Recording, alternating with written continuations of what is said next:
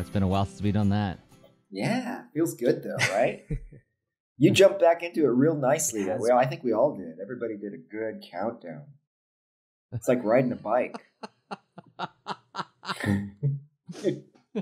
You never forget how to count down from 5. No, some things stick with you. So Ben, we're here with another episode of The Monster Market, but this is a special episode. Every episode is a special. Every episode is special, this is a particularly special episode. This one's one I've been waiting for. I think for a couple of reasons, right? Yeah, actually, yeah. So share with the class. Oh, well, I'm particularly fond of the subject that we've picked this time, but I'm also particularly fond of our special guest. Oh, we do have a special guest. We do. Special guest. Who are you? Well, I feel celebrated. My name is JERZY DROZD. I'm a cartoonist and teaching artist. And, you know, it's kind of almost a little weird to think of you as a special guest just because the three of us have done so much together. We've done a lot of podcasting together, the three of us as like a team. So you're right. It doesn't, this just feels really great. It doesn't feel like a guest situation at all, really. Yeah. Our fates have been intertwined for some time, haven't they? Yeah. But what's nice is that it has been a really long time since the three of us have actually recorded a conversation. That's true. Between the three of us. So it is special. It is special in that regard. So JERZY, yeah, we wanted you to come on and be a special guest for our Monster Market here. And I don't remember how we arrived at this topic that we're I was just gonna actually ask you for a reminder of that, because I don't remember why we were like, oh, this special topic is the one.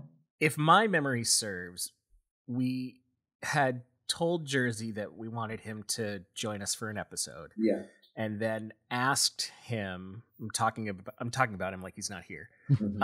Asked him what his favorite or what a type of monster he would like to talk about is.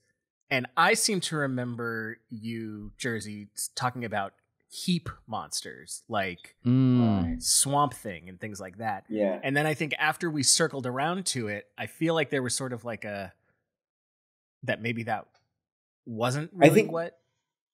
Yeah, but I think when that was said, we were like, oh, that's a good one. Yeah. And I think that's maybe one that we can cover, but that's actually not what we're covering today. Not really.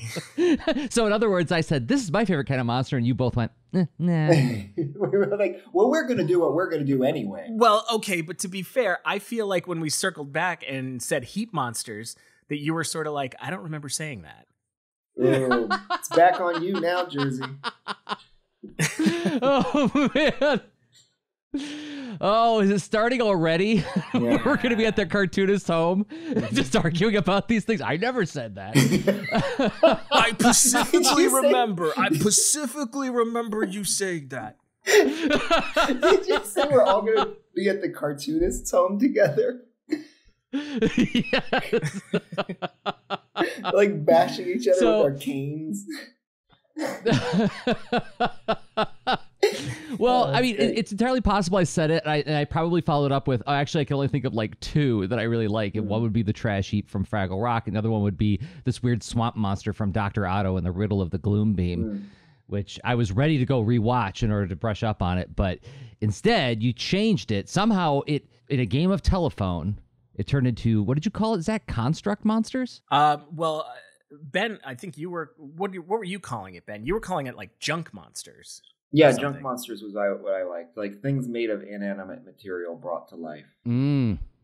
That's basically kind of the broad theme that we settled on, was inanimate material brought to some kind of form in life. You know, it's sort of like we're doing inorganic heap monsters or heap monsters that have been created through some sort of intelligence. Right. And I think originally we were thinking like, you know, there are a lot of things like gelatinous cubes, and I think that the gelatinous cube and the trash heap from Fraggle Rock actually do share a little bit of weird DNA.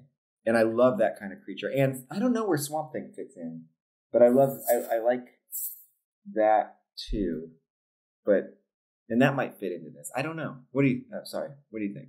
I think we should get right into it and talk about what, and actually discuss the creatures that stop the preamble that we picked. Okay. Rather than dance around, we should stop dancing around the subject and just get right into it. Constructs. So here's the thing.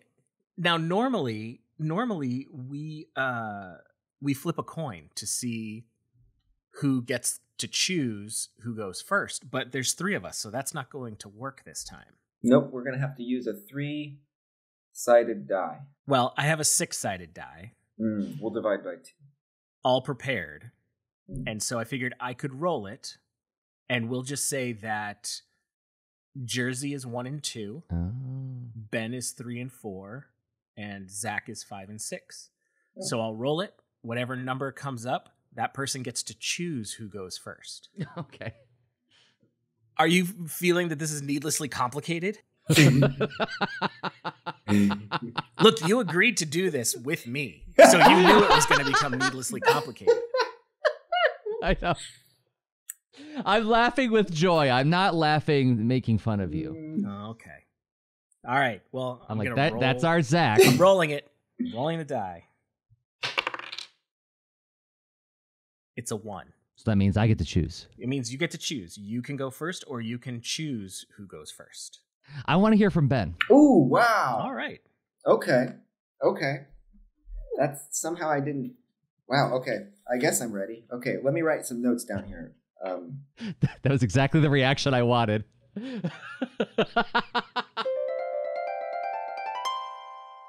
Ben, did you often do your homework right before class?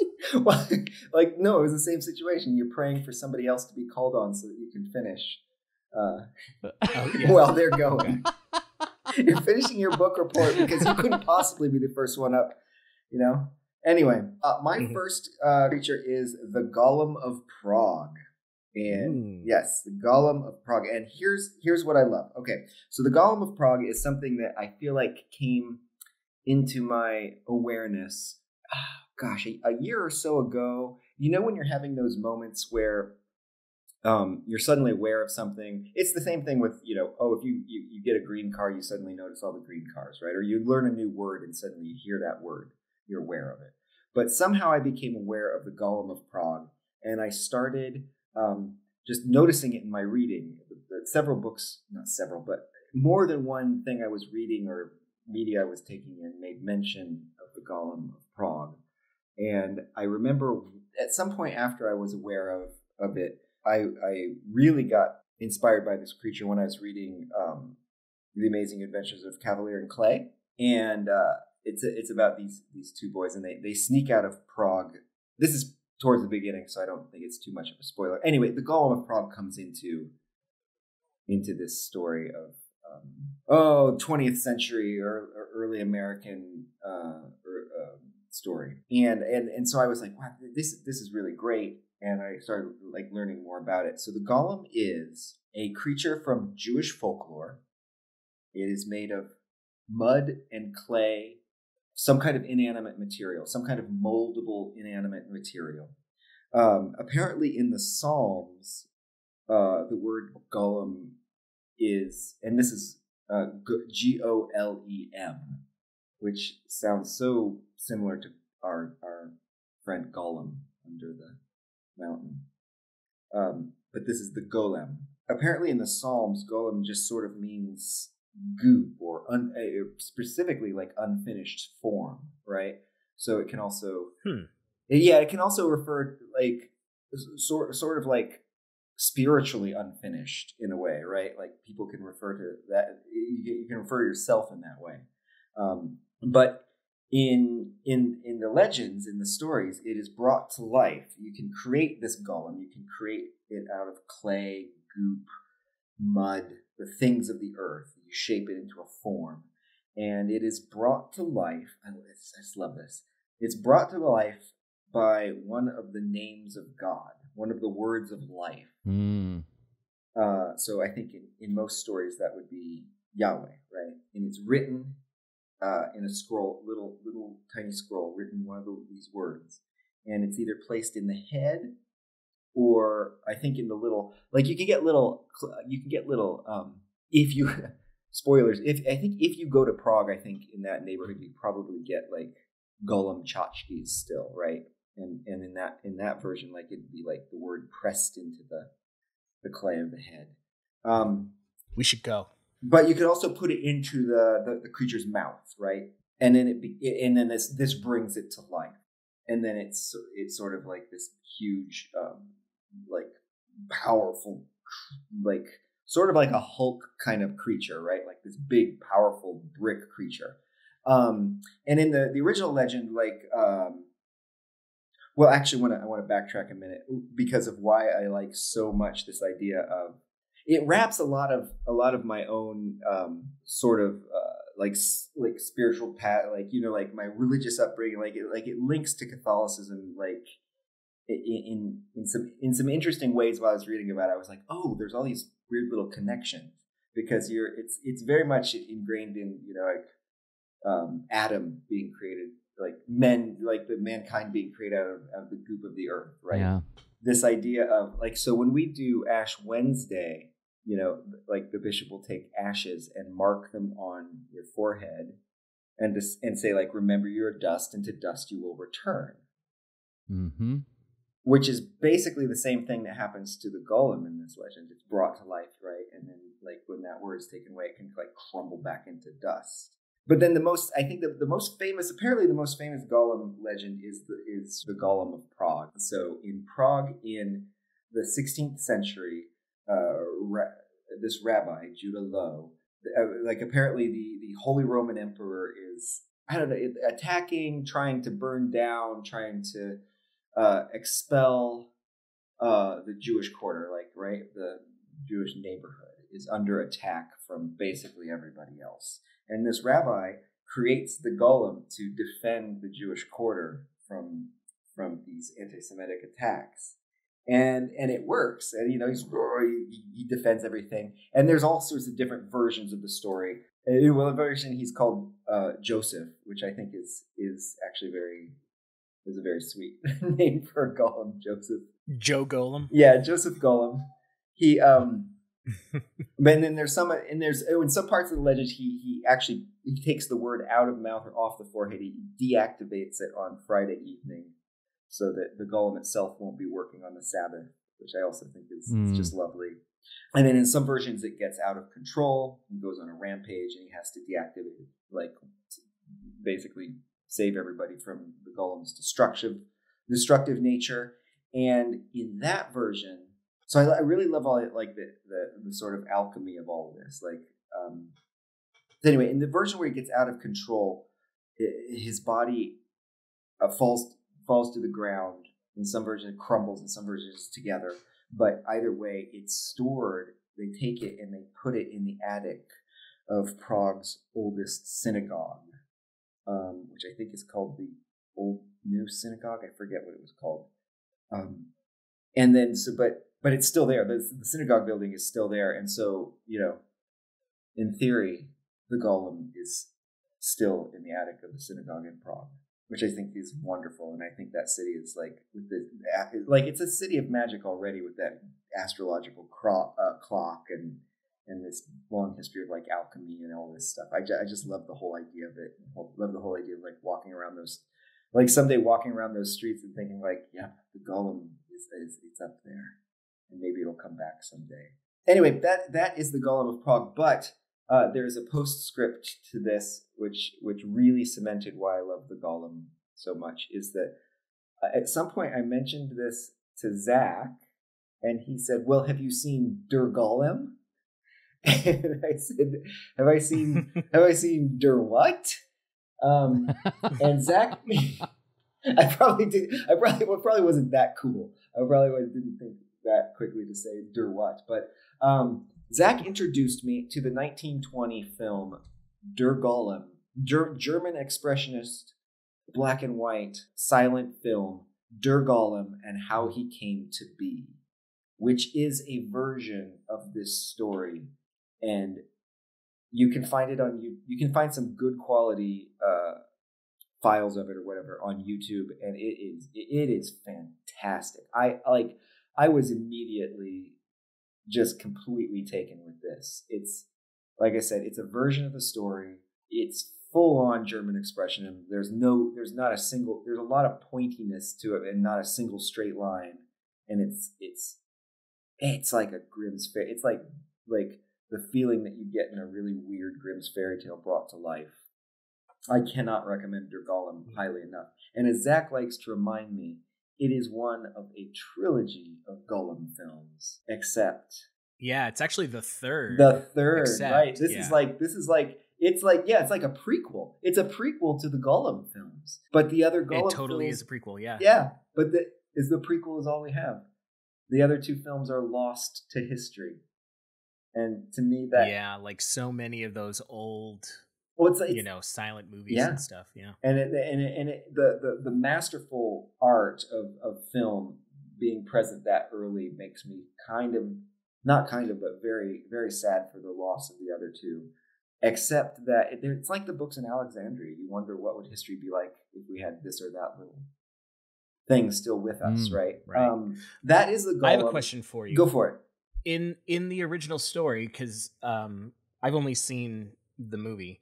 In the original story, is the golem sentient? Because he's pretty sentient in the movie, like he obeys the rabbi, but also there's that scene where the rabbi's going to shut him off and the golem doesn't want him to. Yeah, no, that's pretty common. And there's a version where he falls in love, I think. And and they're and gets destructive when people tell him oh no, you can't be in love with that lady or whatever. I don't know, but what I'm saying is there's a version where there's definitely versions where he has feelings, and I think that's part of the getting out of control. So and it's also there's something I was reading about it where it was it's been Golem, I'm just focusing on the Golem of Prague, which is a Golem story, but there was one thing that pointed out it's been used to represent so many different kinds of things that the Golem story itself is malleable like the clay that the Golem is made from. All right, Jersey, with your permission, I would like to go next. Okay, sure. You just got to choose who goes first. You're not the king of the podcast all of a sudden, Jersey. I know, but I'm loving this deference. It feels very unusual for me. Well, okay, but so partially why I want to go next is because I think one of mine kind of relates to the Golem, and I hadn't really even put it together. So one of mine is sort of, he's a construct, but I feel like he might be construct adjacent, and that is Frankenstein's monster or Frankenstein's creature or just Frankenstein. So I mean, I know there's always the actually he's not Frankenstein, he's Frankenstein's monster, and I'm done with that conversation. I get it, you're very clever, you're very intelligent.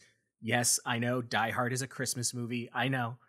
But the bottom line is we all know him as Frankenstein at this point, right? So Frankenstein. But what I specifically want to talk about is the original Frankenstein from the book. So first, before I get into that, Frankenstein is iconic. We all know what he looks like. He's a tall, broad, green skin, black hair, kind of with a flat top, bolts out of his neck, and he kind of shambles along, and he grunts. He doesn't really talk, and he's afraid of fire. Right? Did I miss anything? And they copied him from Herman Munster. and the best version of him is in Monster Squad. Yes, right. All of that is true. Yes, if you've heard that, it's true. But that version of Frankenstein comes from the 1931 Universal movie Frankenstein, with Boris Karloff playing the monster. And he's quite a bit different, actually, from the book's version, even though that is, like I said, has become the iconic version of Frankenstein. Just really quick. So the book was actually written in 1818 by Mary Shelley. She was only 19 when she wrote this book, which I think is remarkably interesting. Also, given that her being a young woman in 1818 wrote this novel, and she's largely considered one of the first science fiction writers. I mean, 1818, I looked it up, that's 10 years before Jules Verne was even born. He was born in 1828. Wow. So, yeah, so I mean, this really is, I would absolutely say, an early science fiction horror story written by a young woman so long ago. The title of the book is actually Frankenstein or the Modern Prometheus. And I think that subtitle really sets up what the story ultimately is about and the way that Frankenstein is handled in the book. Frankenstein is created by, of course, Victor Frankenstein, who believes that he can reanimate dead tissue. He doesn't work in sort of like a secret... He doesn't work in a castle laboratory. He works in a secret lab that's in the attic of a boarding house. So he's just this like weird dude, I imagine, with roommates and things like that. I actually sort of... if Jersey, you've seen Re-Animator, right? I've not seen the movie. I've read the story. Okay. I was told that the Re-Animator movie is really disgusting. It's really awesome. I mean, gory and just like icky, gross, and I'm really sensitive to that. So that's all I'm saying. I'm not saying disgusting as in like morally reprehensible, although right. Herbert West is a creep. I think it's gory in a way that a lot of 80s horror is, in that it's very like not realistic. So it's, but anyways, if you haven't seen it, then one of the main characters in that is a young scientist who gets a room, rents a room in a house and is doing his experiments. So that's how kind of Victor Frankenstein. He manages to piece together all of this, dead human tissue, and he creates Frankenstein. Now, or he creates his monster, his creature. The creature does not have a name in the book, other than sometimes he's called Creature, he's called Wretch, he's called all of these things. But at one point in the book, the creature actually suggests, given that the way he was created by someone else, that his name should be Adam. So I don't know why we don't just call him Adam Frankenstein. I think that's, that's like Joe Golem and Adam Frankenstein. So in the book, I'm going to call him Adam Frankenstein. Adam is actually very intelligent and articulate.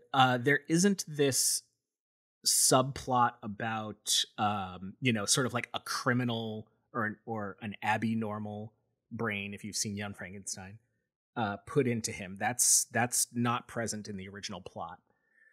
He's very intelligent. He's very articulate. He becomes fluent in English, French, and German. He loves literature, all this kind of stuff. But his physical appearance is so different and so off-putting to everyone else that he is not accepted by anybody. So in the book, he is described as being 8 feet tall. He has yellow skin, black hair, and his eyes are described as being just like white. And he has black, straight lips. His yellow skin is described as sort of barely covering the veins and tissue in his body. Something that I thought was interesting is he's actually a staunch vegetarian. He refuses to, at one point, he won't eat meat, and he says something about, unlike other men, he will not, slaughter the lamb. So he just eats nuts and berries. And, there's this sort of iconic scene from the movie where he is interacting with a little girl. Spoiler alert for a movie that is like almost 100 years old, coming up to 100 years old. Yeah. Throws the girl into the water. In the book, that scene is there where he befriends a blind man and his family and stuff, and he is interacting with this little girl, but instead what happens is the little girl's father sees this creature and shoots him in the shoulder. And so this sort of cements like, oh, I hate people, I hate humans. And so he spends the rest of his time looking for Dr. Frankenstein because he wants to kill him for bringing him into this world as, you know, such a beastly creature. In the book, he also he wants a mate, right? He wants to be loved, and so part of why he's looking for Victor Frankenstein is to build him a mate, which he does. But then Dr. Victor Frankenstein can't bear the thought of these two mating and creating a race of like hideous Frankensteins. So he burns the lab and burns the bride and all that kind of stuff, which just further enrages Adam Frankenstein. And really just the book is really much more about the monster, the creature, kind of asking the big questions about like, why am I here? Why was I created? Why am I like this? Why does nobody love me? That kind of stuff. I thought that was pretty interesting versus the kind of, you know, fire bad. In fact, he actually uses fire in the book several times, so he's not afraid of fire. But the reason why I wanted to go next is because I see the similarities between the Golem mythos and the Frankenstein mythos of just sort of the human condition of being created and being here and being like, well, why? Why am I here? Mm-hmm. But a big difference I detect, though, in both the movie version and in your description of the book, which I haven't read, is that Adam Frankenstein is like an ensouled being. He's just different enough that he's incongruous with society, and therefore those frictions arrive, and it's to tragic effect, right? Right, yeah. Like it really has to do with his appearance. Yeah. Yeah.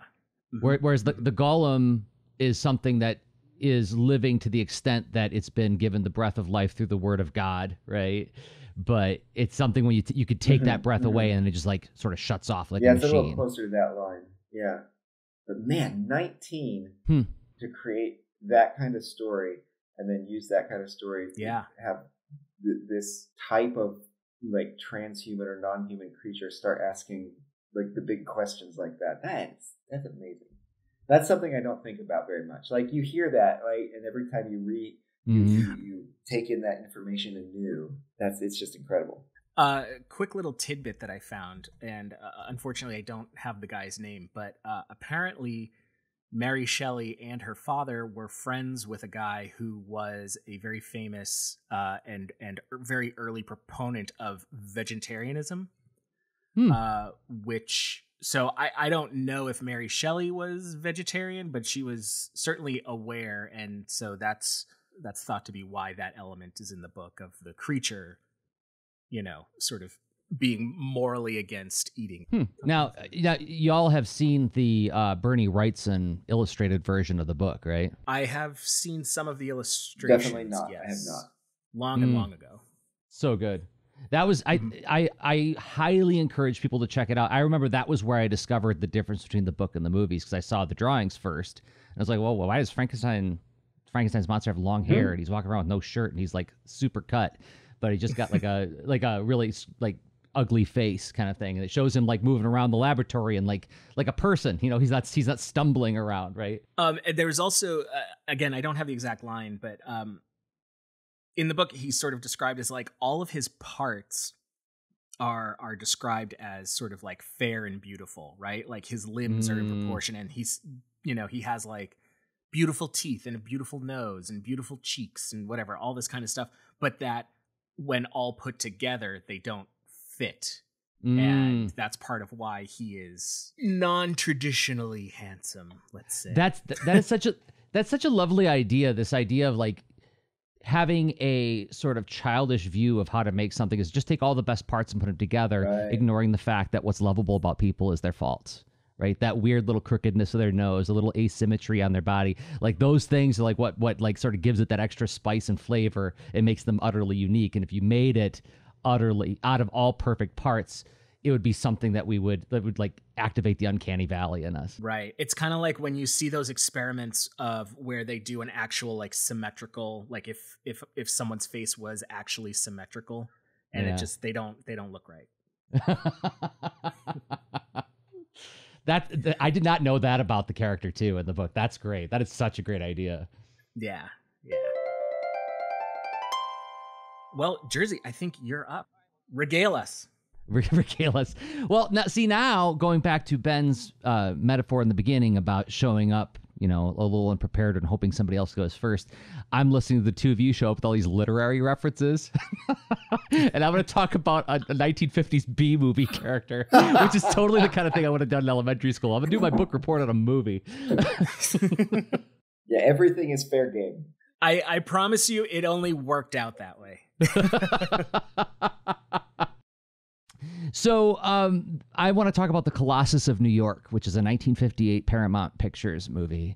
And my connection with it started when I was, I think, like 10 years old, and my parents got a VCR, which in the early 80s or mid 80s, it's worth noting that it was a very exciting and novel thing to be able to capture a television show and watch it again later, right? Up to that point, television was something that just happened and it went away, and I had no guarantee of ever seeing it again. So when this VCR arrived, I was like, I am taping something off of television. And another historical moment was there was a UHF station, WSMH TV 66, playing in the Tri-Cities area in central Michigan.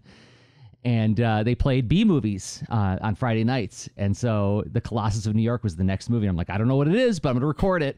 So there's that. Like I found it at an early age, and it was like, it had a special energy around it in that regard. But I also found it to be a really haunting story about it's a young scientist who is doing great strides for maximizing food production, solving world hunger. And he's so good at it that he wins at the beginning of the film. He's being awarded the International Peace Prize, for whatever that is. And after the ceremony, he's walking out of the building with his family, and everybody's really happy. And then his little son's toy airplane rolls into the street. He goes to get it and gets hit by a car and is killed.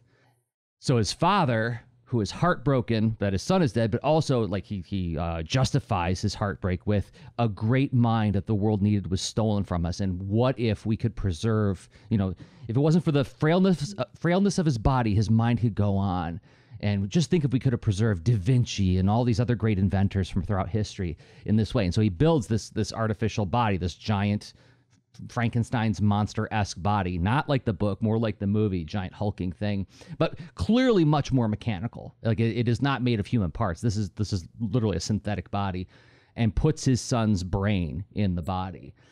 And they telegraph their punches in terms of saying, but without the soul, right? The mind-body connection is what produces, or rather ensouls a creature. And if you take away the body, you've detached the mind from the soul. And without that, he's not going to be human no more. And there's also this idea of, in artificial intelligence development, where they're, navigating these really complex problems of, like, if you tell an artificial intelligence, let's say you give an AI, ultimate control over the world and say, end human suffering. Well, a way to end human suffering is to kill all humans. There's no more suffering, right? So they had to be very careful to get a monkey's paw situation, right? And so that's in this story too, where this guy wakes up, but he's in like this big, ugly robot body, which is upsetting. Another thing I like about it is that they really lean into like the mechanical effects. So when he talks, like when you first hear him talk, I actually have a clip. You want me to play how he sounds when he first talks? It's creepy as heck. All right. Answer me.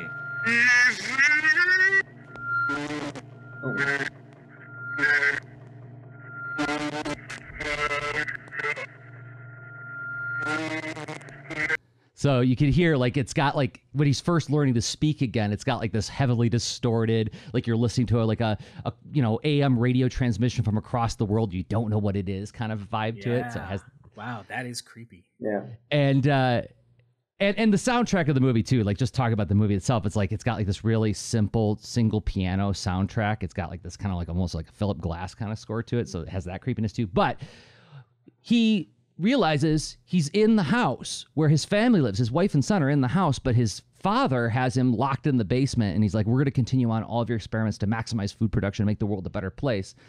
And the son sadly agrees to it, but as time goes on, he learns to like use this big hulking body better and better. He is becoming less and less detached from his humanity. He gets like a little bit more amoral in the long run. And then as he becomes more amoral, another thing emerges. He develops sort of transhuman powers. He can flash the eyes on his, monster head to like hypnotize people and give them instructions. And then eventually learns how to like shoot like death rays out of his body at people. And he figures out that, hey, I know how to maximize human, or rather diminish human suffering. Let's just wipe out all people. But the one complication is his son finds him. And when he sees his little son, that little tiny shred of humanity is, left in him, realizes what he's doing, and he asks his son to help kill him, which does happen at the end. Spoilers. But whoa. So it's got this idea of what I like about it is it also points to this sort of, I forget where I read this. Maybe it was in a Buddhist book, but this idea of like, where does the you-ness begin and end, right? If you cut off your arm, are you a little less you than you were before? Where does the you reside, right? And so the movie, I think, even as a black and white 1950s horror film, kind of touches on that idea of like, you take the mind out, it's somehow less than, and it becomes more than, it becomes transhuman. He becomes like, it starts getting all this extra ability through it, but at what cost? Well, he's less of a person as a result of that. So making the argument that being these frail beings that have a limited time on this earth with a lifespan, right? We have an end point, and nobody gets to escape that. 100% of us are going to die, as C.S. Lewis said. That's actually it's an argument for that. Would it be great to have a robot body? When I was 10, I was like, you betcha it'd be great to have a robot body. And then I saw this, I was like, oh, maybe it's not. Maybe that would kind of suck. Yeah.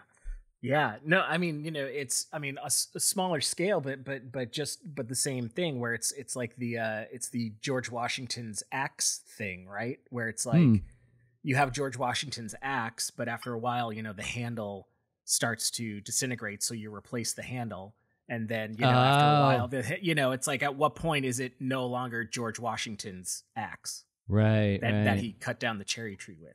But yeah, so it's the same thing. Like like if you were to transplant your head onto a totally different body, I think like initially you think, well, yeah, that would be me, because it's just like putting on a different set of clothes, right? But but then how much of you is all the little bits and things that are not like other people's body, right? Like the way how much of us is the collective of all the parts of ourselves, ticks, and how much of us is little bump on your toe or whatever it is.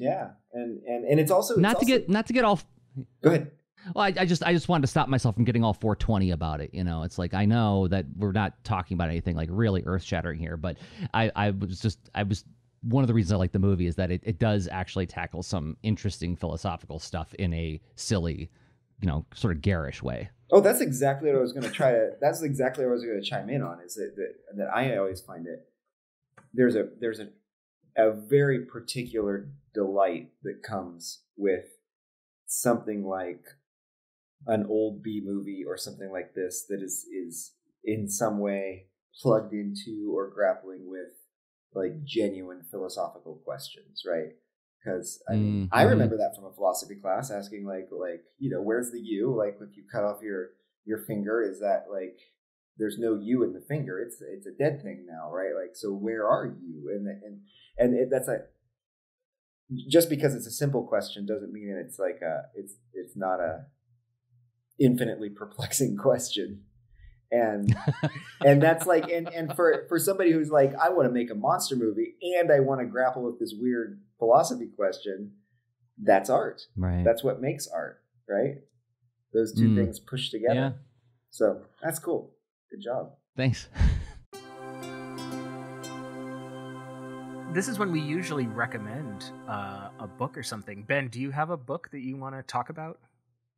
I don't have a book that's terribly pertinent. I can say that after all, it's a little shocking to me that I have never read The Phantom Toll Booth.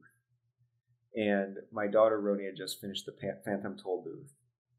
And she was like, she's been telling me all the parts. So I feel like I've read it, but she was finally like, you've got to read. So I was like, you know what? I think it's my time to read The Phantom Toll Booth. So that is the book that I'm starting. And I've gotten no further than this was just last night that she finished it and gave it to me. But I've gotten as far as there's a really wonderful 1996 introduction by Maurice Sendak.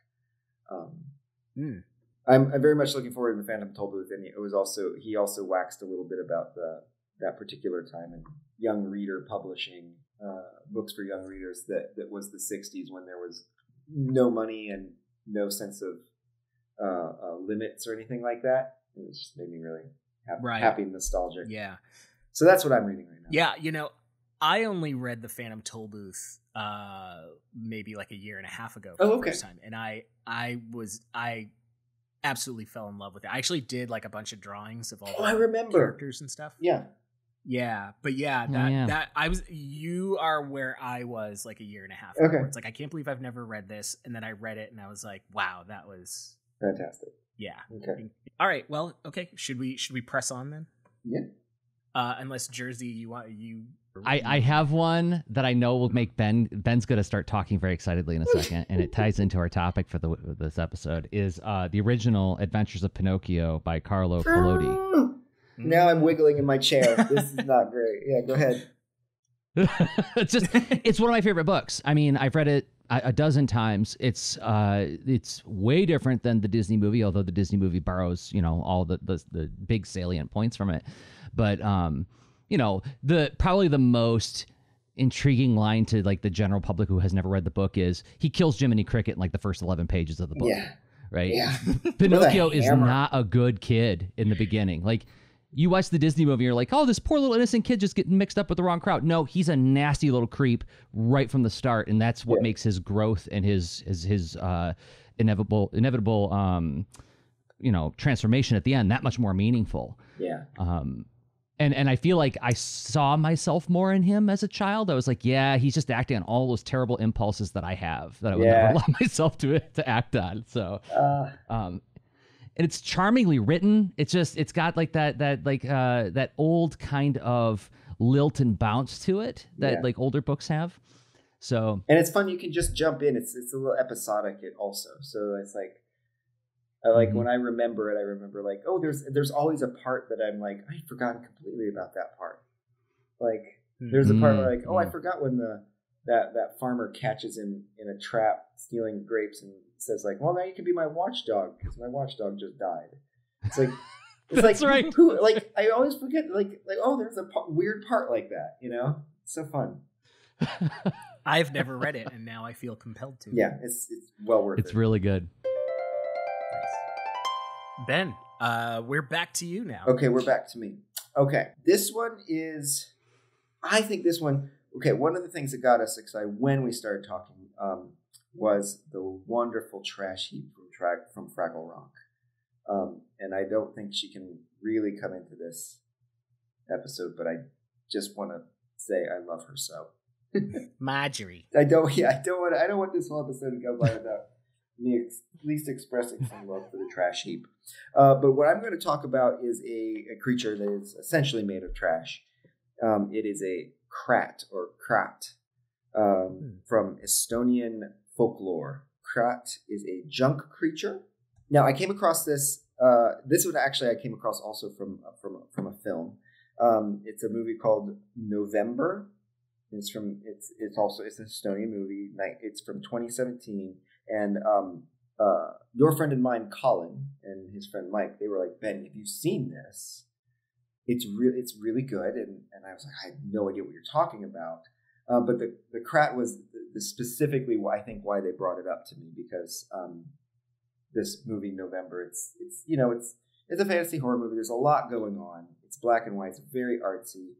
There's the devil at the crossroads and a sort of a living embodiment of the bubonic plague and lots of different stuff going on. But one of the things is these creatures, and the way they accomplish the creatures in the movie, I think, was why the movie was brought up to me, because they're kind of like these sort of the effect feels like a sort of shambling marionette puppet thing, which was just sort of, when I started reading about what it was sort of a really, really good take on this creature. So it is an automaton made of hay and farm implements. So like you've got, and maybe like old bones. So you've got some old rusty farm junk, you got some hay, you got some old bones. You kind of put them together into a pile, and then you go find the devil, and you trade him 3 drops of your blood.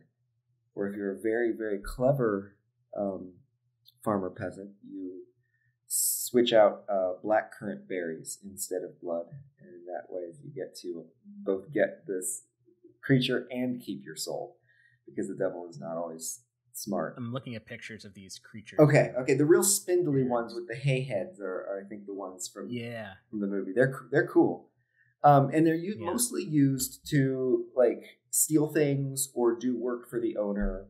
You know, basically just do your work for you.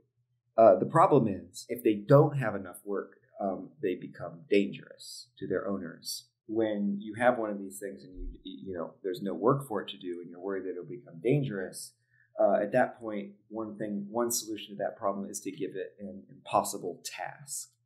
One of the ones suggested in what I was reading was making a ladder out of bread, or something like this, or also just doing something that is so time consuming that you would never ever get it done, and then it'll just work itself until it catches fire and burns up. And so it's in some stories, you know, like a shooting star is a krat who has caught fire and burned away.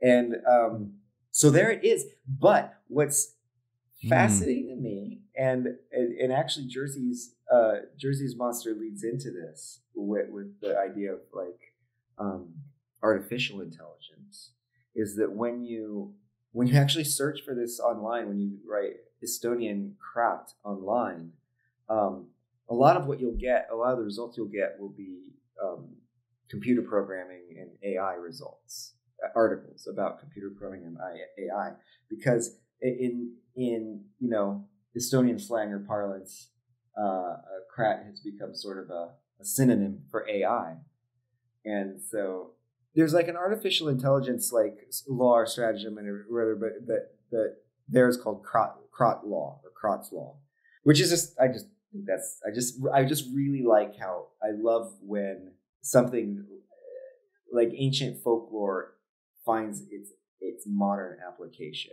right? Like we do that with a lot of stories. Like they find their way to be continually pertinent to us. So that's what I love about the Krat. And I also just love, I found like it was, to me, it's the closest of mine to the shambling heap or the pieces of junk. Interestingly, being here now I'm thinking about being here in this very old house up in the mountains in Gravania, I've been looking through the cantina downstairs, and man, I have everything I need to build one of these guys. Like it's awesome, because I've been finding like all these rusty, like very, very old, like sharp-edged farm implements, like weird old like hay rakes, and one of the things I found down there was a stump. Like this is how old it was. It was like a stump with an iron thing coming out of it, and the iron thing coming out of the top of the stump, and then it curves around. And I was like, "What is this?" It's like an iron foot pressed into, and I was like, "Oh, this is for making shoes. This is a big iron like shoe holder, so that you can cobble your own shoes." So the age of some of the farm implements down there are fantastic, and they've got these wonderfully curved, like weird angled handles and stuff like this. There's an actual scythe, and I've got a lot of hay at my disposal. I'm just saying. I'm not saying I'm not. Are you gonna start hanging out at Crossroads? No, I'm not gonna do the thing. I'm not. I'm gonna do it safe, guys.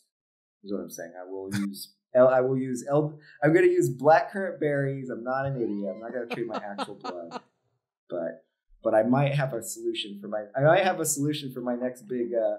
Like if I work on another graphic novel, I know who's drawing it, not me. No, it'll burn up. Do like a 400-page graphic novel. It's done. It burns up. Oh man. He's made out of bicycles and other complicated things to draw. Oh gosh. Nice. Well, and like the dark cynical side of me wonders, like what you're talking about, how you have to keep them busy or they'll revolt, is sort of like, what does that say about like slavery and servitude and things like that, Yeah, Marie-Louise von Franz, not to like, now I'm going to get a little bit like blowhardy, but she was a contemporary of Carl Jung, and she advocated for the interpretation of fairy tales as representing a single psyche. So it's, the Cinderella story is about Cinderella, but the wicked stepmother is also a part of you. And like looking at it from the different characters' perspectives is a different way of decoding what the fairy tale is about as a representation of a single mind, right? If that makes sense. And I think that's a really interesting approach to, there's a great podcast that I love called This Jungian Life, where they talk about this frequently. This idea of like, they bring up a different fairy tale, like the Ash Lad story, and what does that represent? How is it similar to the Cinderella story, etc. For my second and final automaton, I chose Talos or Talus. Now, Talos is from Greek mythology, and I want to argue that Talos is the first giant mech. Yeah. So, yeah. And because I was going to say that the Talos was the first robot, but I'm not sure about that. But I am confident that he's the first giant mech. The earliest descriptions of him date back to about 400 BCE, so he's pretty old. He doesn't have a pilot though, so he's not like Voltron or a Gundam. But he is huge. There's not really a clear description as to exactly how huge he is, but he's pretty big. So Talos was a giant bronze. He's often described as an automaton, but in a minute, I'm going to get back to that because I don't think that that's really an accurate description of him. But he is a giant bronze person who was created by Hephaestus, who is the Greek god of blacksmithing. And he's created by Hephaestus for Zeus. So Zeus commissions Hephaestus to build Talos, and then he presents Talos to the Isle of Crete to protect his one of Zeus's, shall we say, flings, Europa, who lived on Crete. And so Talos, one of the things he would do is he would actually circle the island 3 times a day, and he would keep intruders and anybody who didn't have specific invitations to visit the island, he would keep them away, usually by hurling boulders at their ships and things like that. Something I thought that was interesting too is he was actually constructed, he has one vein, and the vein travels from his neck to his ankle and is closed off by a bronze nail or plug or pin, something like that. And his blood is apparently hot molten lead, which some accounts say that that's what the gods had as well in their blood, but I'm not confident in that. So I thought this was really interesting because, like, Ben, you were talking about the Krat and how like that's sort of been incorporated into modern speech in Estonia. So this is a story about Talos that I thought was interesting that relates to that. So there's one story that talks about how the Sardinians tried to invade Crete to capture King Minos, and Talos uses fire to make himself red hot. Remember, he's made out of bronze. Yeah, this is where it gets to be like a horror movie. Yep, and he grabs the Sardinians in an embrace, and part of the tale says that he's smiling the whole time while he's holding them in this embrace. And this is where we get the term sardonic grin. Oh my gosh. Oh, really? Oh, Yeah. that is awesome. There's a piece of etymology that just tickles me. That's great. Yeah. So the reason why I wanted to go back to the idea of Talos being an automaton and how I don't really think that's accurate is because there are several stories where he is clearly a thinking, reasoning being. I think actually that last story is an example. That's sort of, you know, he could have just thrown rocks, or he could, but to actually kind of come up with this plan of heating his body, and then also to have sort of a wicked glee about it implies intelligence. Yeah. So there's a tradition that also states that in addition to circling the island 3 times a day, he would actually walk through the villages of Crete 3 times a year, carrying a huge tablet that had all of the island's laws, and would help settle disputes while on his little walkabouts of justice. So I thought that was kind of cool. I thought that was pretty interesting. Jason and the Argonauts encounter Talos, and he is throwing boulders to try to sink the ship. And the sorceress Medea is on the boat, and she is actually the one who takes care of Talos in the mythology. In one version, she hypnotizes him, which again implies some sort of intelligence, I feel. Yeah. In another, she summons a bunch of female death spirits that are called Kyries. And if you look them up, this might be another one for maybe a future episode. But the Kyries, like, they almost look a little bit like harpies, but they're death spirits. And so she summons these death spirits that attack Talos, and they encircle him. And the bronze nail in his ankle gets removed, draining all of the hot lead blood out of his body and defeating him. So, that's an awesome mechanical solution, though. That's cool. Yeah, and there's apparently there's some dispute, but some historians actually believe that this was a reference to different kinds of like mold making, of having like a shell filled with stuff and then draining it, that kind of thing.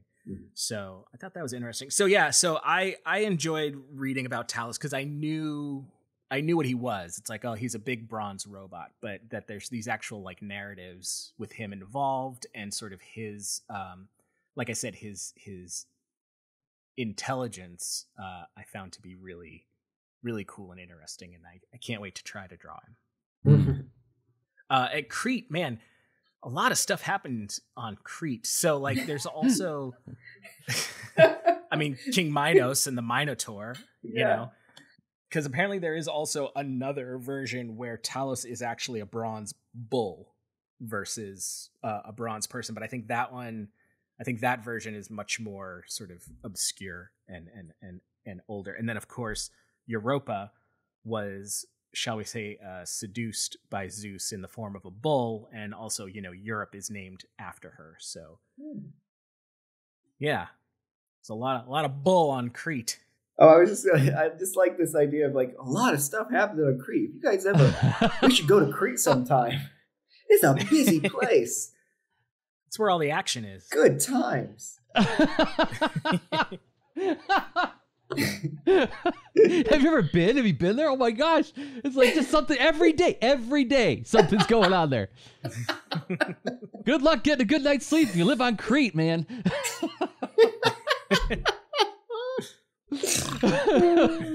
So there is my hotel window. This giant thing kept walking by it 3 times a day, throwing rocks at everybody. Or settling disputes. You could never tell. Is it gonna be next? And careful, everybody. He's a hugger. There's a great book. There's terrible.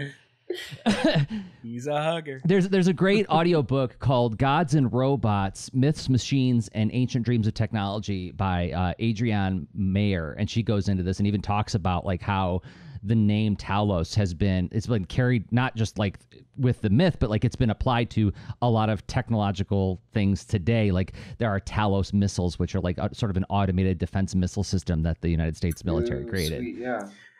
Yeah, in searching for Talos, I also came across a lot of things like that and programming languages and things like that. I think I may have come across that book as well. Does she talk about sort of the encounter with Medea and sort of this like sorcery versus technology? And this is back in 400 BC. Yeah, and I think she even cites one iteration on that confrontation where Medea actually tempts him with the notion of becoming human. It's been a year since I've listened to the book, but yeah, I remember very clearly that the confrontation ends with the plug being pulled and all of the liquid in his body, which she calls it ichor, which I guess is like some kind of, and she says it's the same thing that runs through Zeus's veins, but she never describes like what it actually is. But yeah, it's a great book. Yeah, I think my understanding is that ichor is just it's kind of like a, I don't know, it's like a medieval humor kind of thing. Like it's not really it's not necessarily a real liquid anymore, but it's some sort of it's something we don't want in our veins, that's for sure. No, probably not. All right. Well, I'm going to redeem myself by actually referring to a book, short stories, and acknowledging that, the author is problematic. It's Lovecraft. He had all sorts of problems, but he is undoubtedly a very influential horror writer. And I had recently just started reading his short stories, or rather audiobook of his short stories, if that makes a difference. And I finally listened to the series of re-animator stories, which is Herbert West, the re-animator. We talked about him a moment ago. Now, Zach, you've seen the movie. Is the movie done with like kind of a humorous vibe to it? I would say so, yeah. Because I've heard that from other people that this story is supposed to be funny, but I found it really upsetting.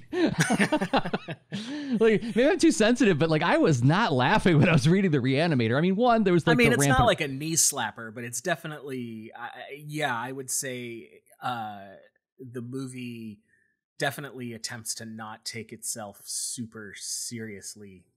But yeah.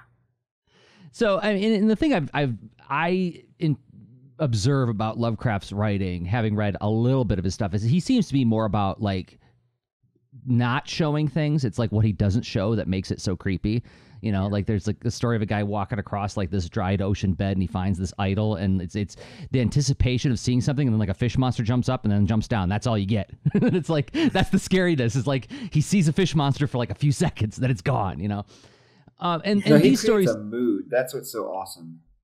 Yeah, it's very much about mood, and it's less about like, it's the narrator's interpretation of what he saw, and you don't really get like a clear picture of it. So, which I appreciate as somebody who likes horror films where you don't see the monster, right? Like the example I think of every time is the movie Super 8, where it's like that monster is so scary until they show it, and it's like, okay, it's a big, monster eating people. We've seen this before.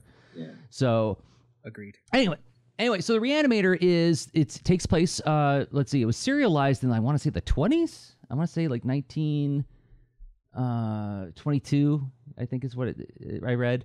And so there's 6 sort of short stories that are all connected to one another, and with each new chapter, he refers to the previous ones.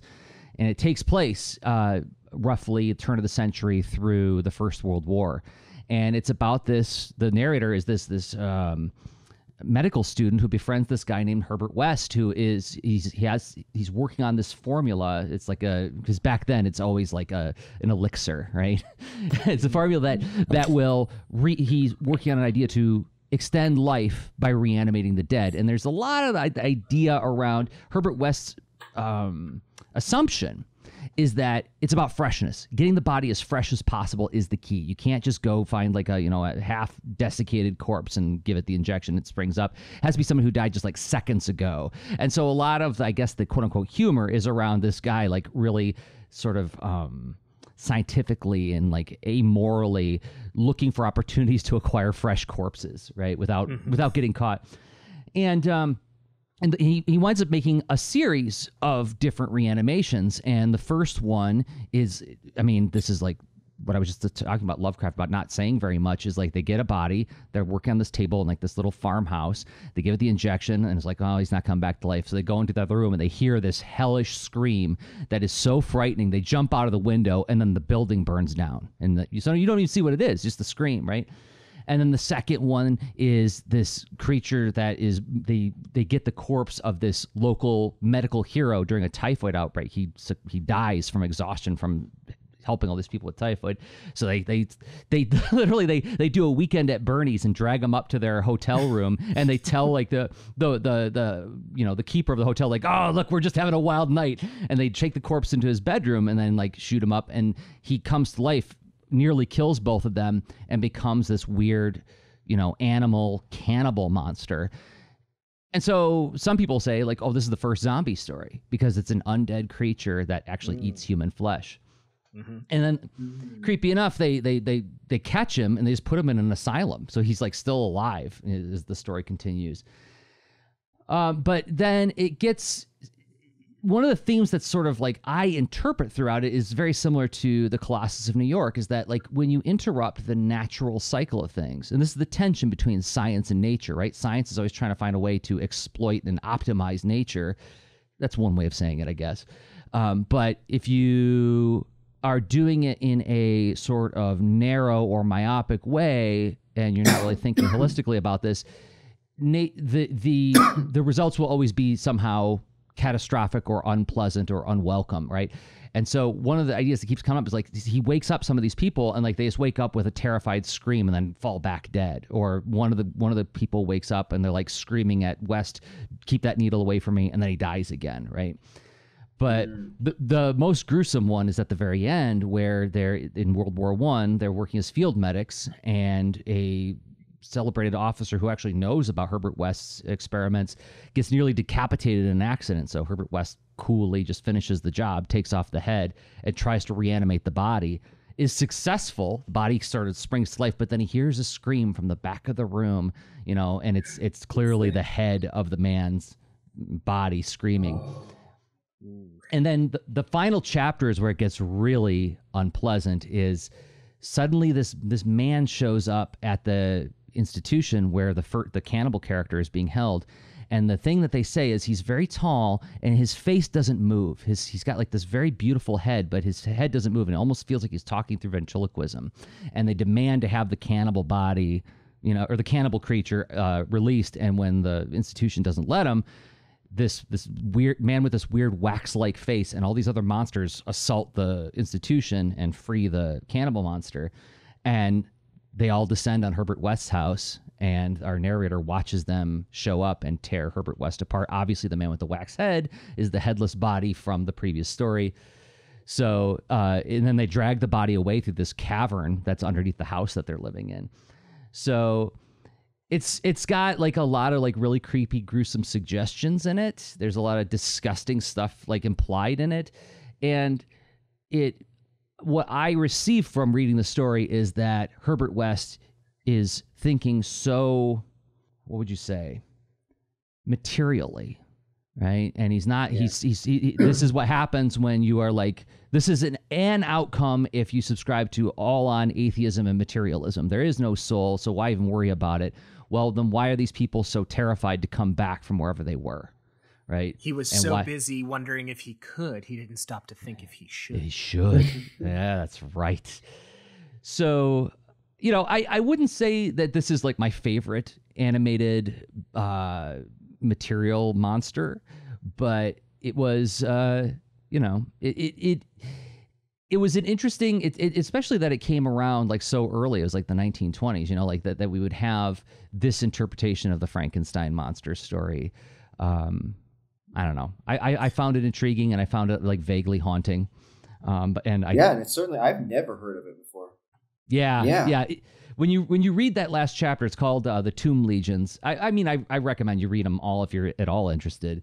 I will warn you, there is some, because it's Lovecraft, there is some like flagrant, rampant racism in there. There are some descriptions that I was like, yikes. Oh my gosh. Even in 1920, that was gross to say. Yeah, but, But I've said that, I live in Massachusetts, which is very close to Providence, Rhode Island. And for years, I wondered why Providence didn't do more about sort of having more H.P. Lovecraft stuff, because he was from there and a lot of his stories take place there. And then I started to learn about H.P. Lovecraft and I was like, oh, that's why. Yeah. They have since started pointing out more about H.P. Lovecraft. But yeah, H.P. Lovecraft, for those who don't know, he was absolutely racist, and not in a way of like, well, everyone in 1920 was racist. Like, he was racist by 1920 standards. Right. Yeah, he talks about Italian immigrants in these stories in a way that's like, oh, come now. Yeah. So. Yeah, it was. Yeah. Yeah. But yeah. So okay, quick question. So the guy with the wax head, does the wax head have like features? Like, I'm sort of imagining like. What are you imagining? I want to hear what you picture in your head when you hear that description. I mean, I would like to see it as just like the most vague of human visages in wax, right? And also just thinking about how wax is not a terribly solid material. So, like, I don't know, maybe it's like melting or something. Yeah, I don't know. Oh, I was imagining something like like a head stolen from a wax museum, where somebody tried to make it pretty convincing, but maybe it's under a wide-brimmed hat, and the body is clearly moving, which makes the non-movement of the head that much stranger. Yeah. The way they describe it in the book is that like it's a wax face. It's a very beautiful wax face, but they assume that it's to hide a horrible disfigurement from World War I. Right? Something terrible happened to this poor man's face, and so he wears this wax mask. But like, in an instant, like, nope, that's the military. It's wax officer. all the way through. Oh. Yeah, it's an entirely wax head, and in the end, all of Herbert West's reanimations come back and are under the command of the headless creature, who then gets the last monster who's in the asylum, and they all descend upon Herbert West's house, and like. The story describes like this is the first time you ever see emotion on Herbert West's face as they tear his head from his body and then drag his remains through the wall into the catacombs underneath this house. All right. Well, so that was our. Exactly. On that cheerful note. Well, no, that was our constructs episode, and that was really cool. It's funny. I'm trying to think like what we were talking about before about sort of how all of these creatures seem to have some sort of betrayal or perceived betrayal to their human creators or masters, it seems like. Possibly with the exception of Talos. He's the only one that seems like, I don't know, like Jersey, you were saying, if Medea sort of tempted him with being human, maybe there is a further storyline there. Something like that. Yeah, I don't know. Well, okay, so what we do on this show is afterwards we do a wrap up and we each choose our favorite from what the others presented. So let's see. So Ben, you had the golem and the Krat, right? Mm-hmm. Jersey, you had the Colossus. Yep. And I don't know, what would you call them? Just The Herbert West reanimations? Yeah, the reanimations. And then I had the Adam Frankenstein and Talos. So, Jersey, as our guest, why don't you go first? I pick my favorite that I heard about today? Yeah. Well, it'd have to be Talos. When I saw that you were going to talk about Talos, I was like, oh, I wanted to talk about Talos. I think, yeah, he is a really cool. I like when I read when I was heard in the book that he could like make his chest like a furnace hot and then he just hugs dudes to death. I was like, that is a scary monster. Yeah. I almost imagine him as kind of like an Iron Giant. Esque. All right, Ben, do you want to go next? My favorite was Jersey's Colossus of New York. Partially just because of the story, the way he told the story of both the story of it and the story of coming to the story, how he came to the story, and also but it like made a whole bunch of thematic sense, but then it also had those weird B-movie touches that it suddenly develops like laser eyes. Yeah. Which is just like, oh, and by the way, it develops hypnotizing laser eyes, which is just such a non sequitur from the rest of it. That I was like, it's also something I would never had any inkling existed at all. So I learned about a whole brand new thing.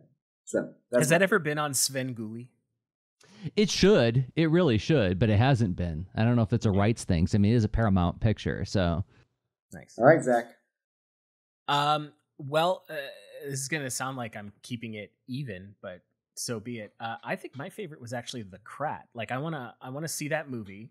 But I love the idea that it's like a very, almost like a practical, I like the ruralness of it, if that makes sense. Yeah. Like it's not a creature created in a lab by a brilliant scientific mind, or by a god in Talus's case.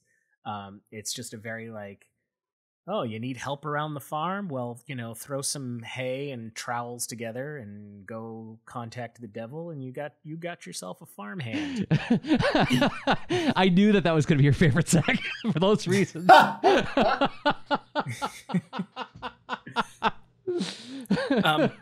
I love the sort of fairy tale aspect of it too, and the idea of like keep it's got to stay busy, and you got to give it sort of an impossible task so that it doesn't start getting ideas. It's got some old fairy tale book feel to it. Yeah, definitely. Ben, can we have Jersey on every episode? We can have Jersey on as many episodes as he would like to participate in. This is a ton of fun. I like that. Yeah. Well, you're Jersey, because you always bring a clarity and an insight to this kind of stuff that I've always been in admiration of. So thank you so much for participating in this episode. And thank you for letting me talk about monsters with you. I mean, that felt like us like sitting underneath a sheet and whispering about our favorite monsters before Mom and Dad come in and tell us to turn the lights out. Yeah. Absolutely. Well, okay, so Jersey, why don't you tell people where to find you? Oh, I hope everybody listening, if you thought that I had anything to add to this conversation, if you didn't, you don't have to go here. But if you did, BaronVonBear.com is my middle grade graphic novel. It's a middle grade spooky adventure story. It's got ghosts and monsters and all sorts of things like the stuff we're talking about today. There's a creature called the Living Doll, which is a haunted doll, of Annabelle thing. There's a thing called the Severed Head of Lobo, which is an object that creates werewolves. So it's like all the kind of things we're talking about today are in this book. It comes out in 2023 from Iron Circus Comics, but you can go and get on the list to find out when it's going to be up for pre-order at BaronVonBear.com. Thank you, Zach.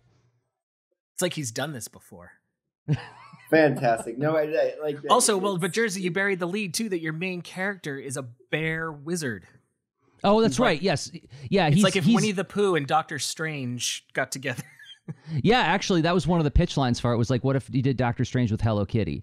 And he's the guy who you take your cursed objects to. So your Perseus, you got the Medusa head, you stop the Kraken. What do you do with the Medusa head? What do you put it in the closet? What if your son finds it? You take this thing to Baron Von Bear, he keeps it safe. And then, of course, if you have a house full of all these powerful cursed objects, somebody's going to come after it. A villain does. All of the objects get released into the world. He goes in quest to try to find them. And when he finds them out in the world, he discovers that they are not what he thought they were. So there's the real movie trailer line. Yeah. In a world. Nice. Well, that was our Constructs episode. Thank you guys so much. This was a lot of fun. And for Ben Hatke, I'm Zack Giolongo. And for Zack Giolongo, I remain Ben Hatke. You didn't give your middle name this time. Benjamin Margaret, sorry. Gotta put in the middle name. No, Jersey, he's been doing that on his own. He's been saying his name is Benjamin Margaret Hatke, so Yeah. It has stuck for permanent. It's great. The more syllables you can add, the better. Till next time, and Jersey, we definitely want to have you back, so hopefully we can make that happen. Thank you all, and good night. Bye. All right, bye everybody.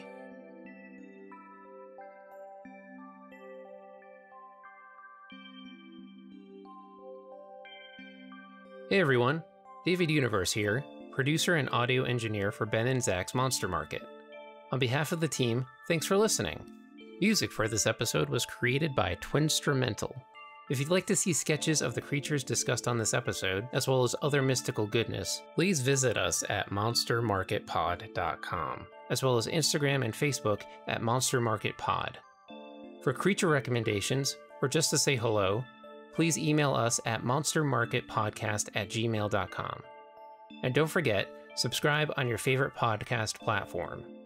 Until next time, beware, because they be monsters out there.